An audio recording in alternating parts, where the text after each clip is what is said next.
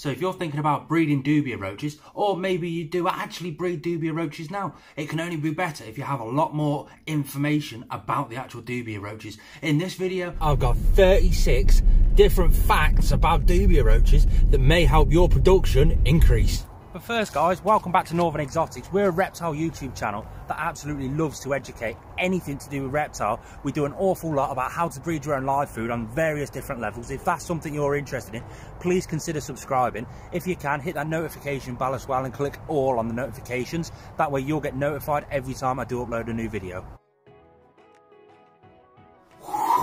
Fact number one is they go by a couple of different names. Their actual physical scientific name is Blaptica dubia, but they go by other names in different various countries. They go by different names.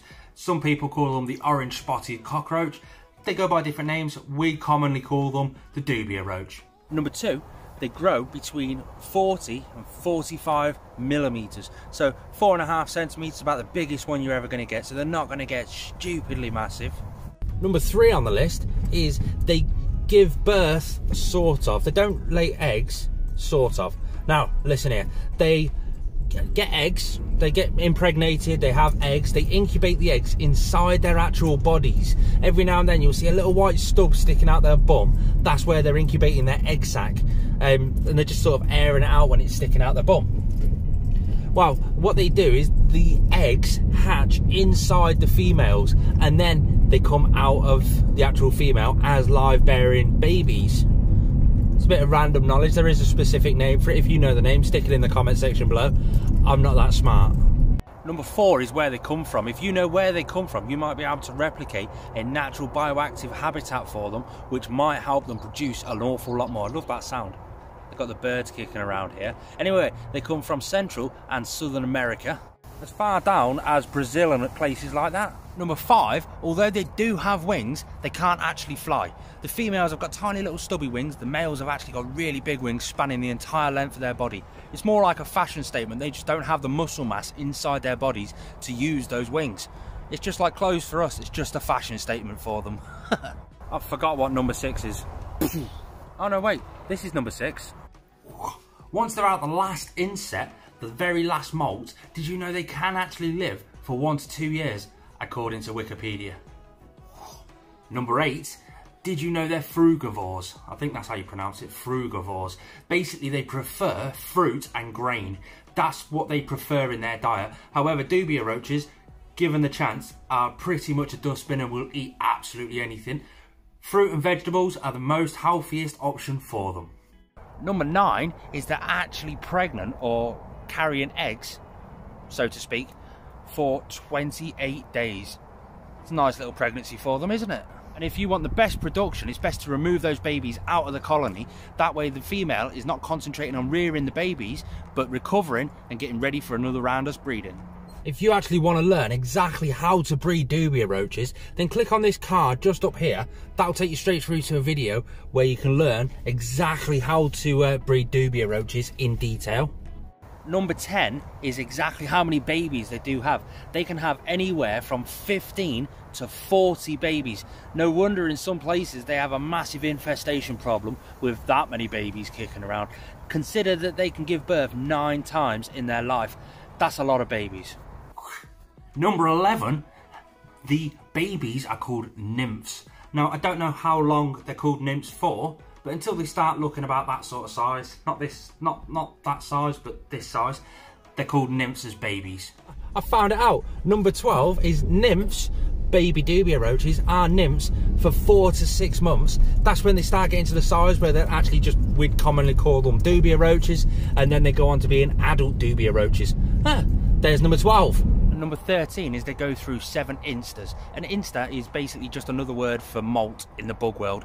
They go through 7 molts in their life, and their last molt that can last up to 18 months to 2 years, within reason. Once again, I forgot what 14 was.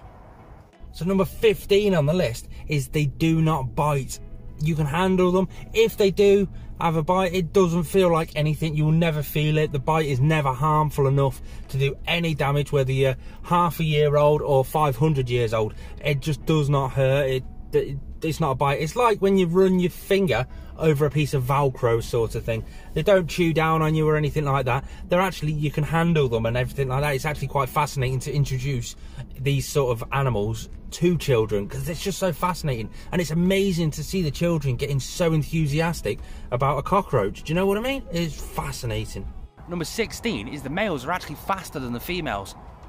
Just a stupid, random little piece of knowledge you might never need to know, but at least you know it now. Number 17 on the list is their exoskeleton. A Dubia roach is basically an insect, and they have an exoskeleton. Their skeleton is on the outside of their body. Number 18, I haven't got that many fingers, so I can't stick them up, but number 18 is they're actually a social creature.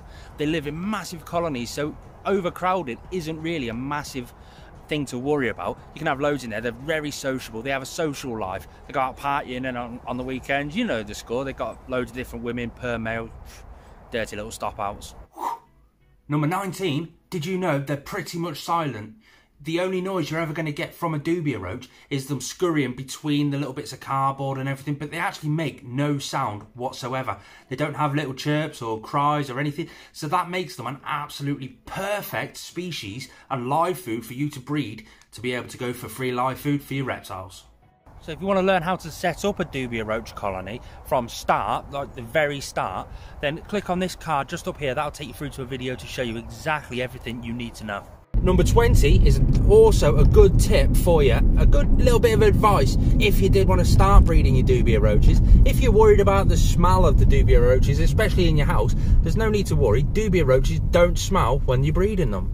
Number 21 is Dubia roaches and all cockroaches are nuclear proof. If we go into nuclear warfare, they're the only things that are going to actually stand up to it. Rumour has it, remember that Chernobyl nuclear explosion thing? Apparently they had a bearded dragon there. Apparently it was fed on Dubia roaches. Apparently they're the only thing that survived. Probably. Now I don't know how true number 22 is, but this is a Wikipedia fact. 320 million years ago was when the first one was discovered. Or they can be traced back that far anyway. Things we can do with science and technology these days. Number 23 on the list is in extreme cold. Now I'm talking extreme cold. Their blood can actually produce a sort of antifreeze type of mixture sort of thing. And it can stop them from freezing up. How fascinating is that? Number 24, and it's quite a disturbing one, something we actually wouldn't think about in the hobby. Dubia roaches can actually be eaten and are quite an extremely healthy option, but they can be eaten by humans. They can be cooked up, they're a delicacy in some countries, but they can actually be eaten by humans. Number 25 is their biggest killer. Stick it in the comment section below. Let me know if you know what their biggest killer is. 3, 2, you not sorted it yet? Dehydration, believe it or not. They can actually die from dehydration a lot quicker than disease, than any other problem going.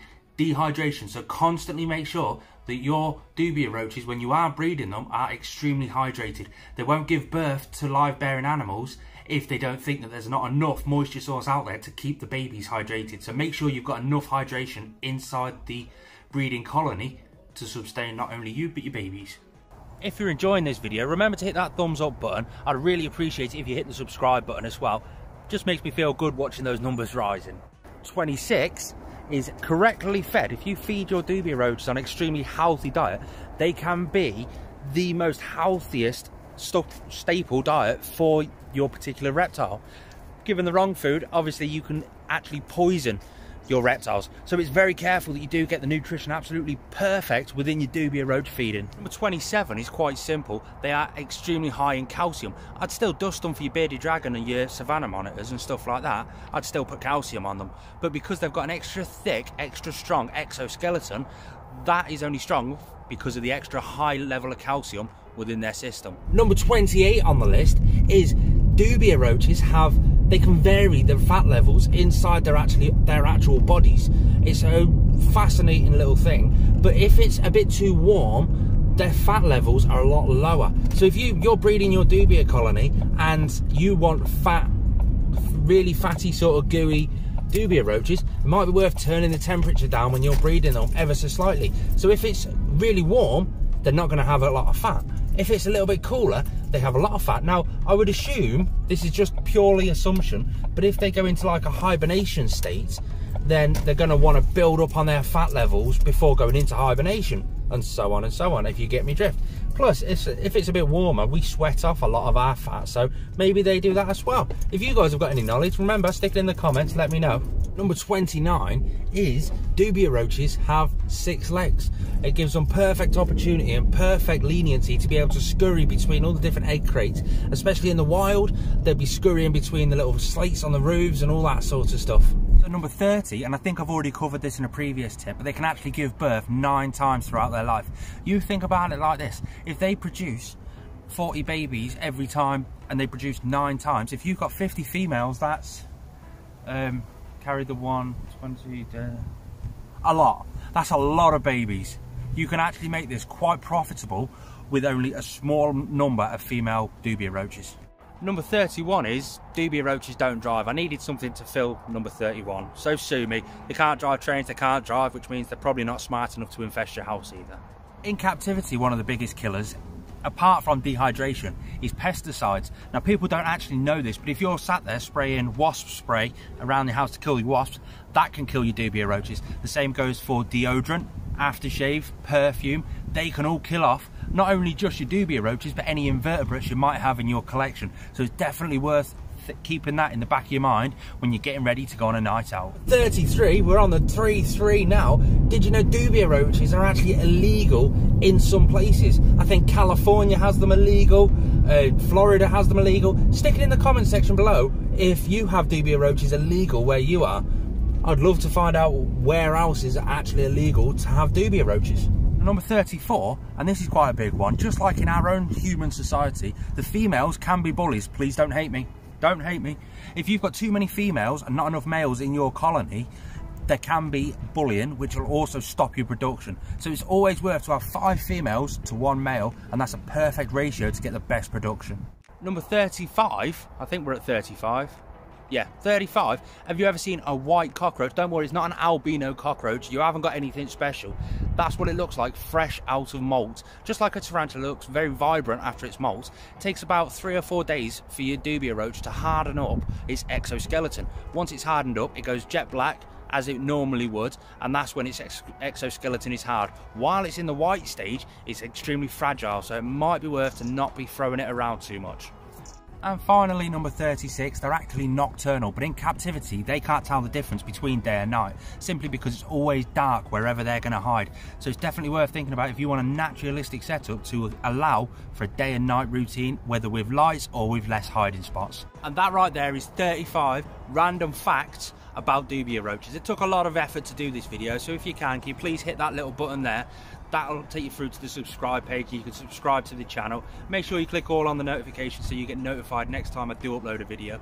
If you want to see more videos, click on one of these 2 here. That one's a playlist for breeding various different live foods, and that one's just a random video you might enjoy.